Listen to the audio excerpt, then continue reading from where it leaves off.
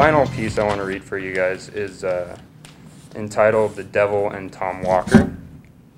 It is actually another retelling of an old folktale. It's retelling, obviously, of the same name, "The Devil and Tom Walker" by Washington and Irving. Short story, and it originated in Massachusetts, and it's actually going to be, my poem is actually going to be a series, and this is just the first imagining of kind of the first scene of that story, and it's a work in progress. But The Devil and Tom Walker. Tom Walker, trudging through sloughs of muck and moss, stops to rest upon a rotten oak half drowned in the mire. Overhead, poison hemlocks and pines make darkness of noonday, trapping the wretched blackness in.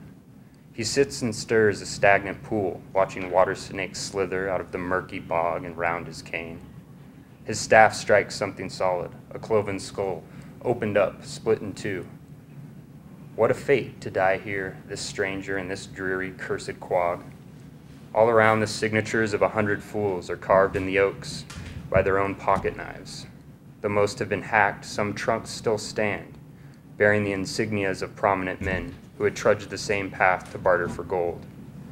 Walker recalls the legend of the Indian treasure, said to be buried in Satan's swamp, of all the wretches who'd sought it and returned wealthy men.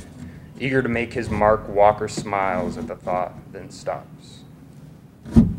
The hair on his neck stands stiff. The dark man approaches. Walker can hear his heavy sinking steps, the smell and sulfur, smoke and blood. He turns.